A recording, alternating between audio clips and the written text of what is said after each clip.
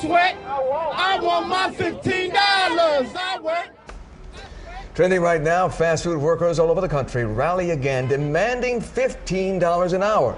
This is the protest outside of McDonald's in Chicago's Bucktown neighborhood. But those protesters are not alone. Right here in Metro Detroit, fast food workers held their own rally. But instead of staying put at McDonald's, this group took their fight straight to local politicians. Fox 2's Roop Raj with more.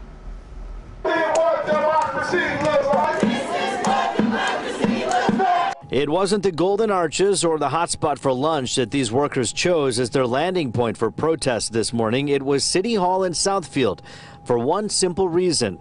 It's election season. When we cry out for elected officials to stand with us, here you have the city of Southfield Mayor Sivers standing with us saying you all deserve $15 an hour and a union. And this is why we're here today. And we're going all over to let officials know, elected officials know, that if you do not stand with the 54,000 fast food workers, that we're not going to stand with you at the polls. If they wanted elected officials to hear them, they got their point across. The mayor-elect of Southfield joining them on the front stoop of City Hall to show his support. Because you can't live on the current minimum wage. How can you support a family? I was a longtime school administrator, and I had parents who were working 2 jobs. It impacts the whole family. Just to make ends meet. Workers across the nation walked away from the morning drive-thru lines to join an informal picket line instead. Their beef? They don't get paid enough. They want $15 an hour. The minimum wage in Michigan is going up in phases after lawmakers decided to boost it. Right now it's at $8.15 an hour. By the year 2018, it'll rise to $9.25.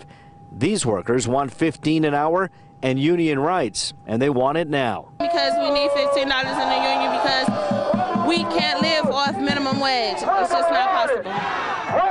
So for those people who don't understand how tough your job is, describe a day at your job. What's the hardest part? A day at my job is me doing everything from running the drive-thru to washing dishes to prepping food.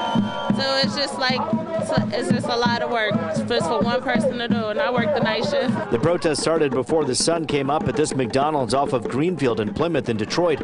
The 80 workers were as fired up as they were soaked. The rain didn't wash away their message, heard loud and clear. Some people say that paramedics don't even make $15 an hour and they save lives, so why should fast food workers get that? Because we do too much.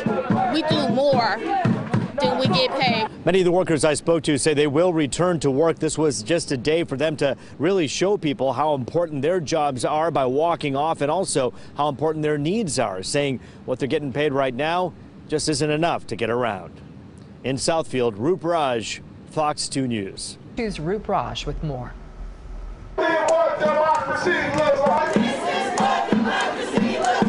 It wasn't the Golden Arches or the hotspot for lunch that these workers chose as their landing point for protest this morning. It was City Hall in Southfield for one simple reason. It's election season. When we cry out for elected officials to stand with us, here you have the city of Southfield. I sweat. I want my $15. I work. Trending right now, fast food workers all over the country rally again, demanding $15 an hour. This is the protest outside of McDonald's in Chicago's Bucktown neighborhood. But those protesters are not alone. Right here in Metro Detroit, fast food workers held their own rally. But instead of staying put at McDonald's, this group took their fight straight to local politicians. Fox 2 on the current minimum wage. How can you support a family? I was a longtime school administrator, and I had parents who were working 2 jobs. It impacts the whole family. Just to make ends meet. Workers across the nation walked away from the morning drive-thru lines to join an informal picket line instead. Their beef?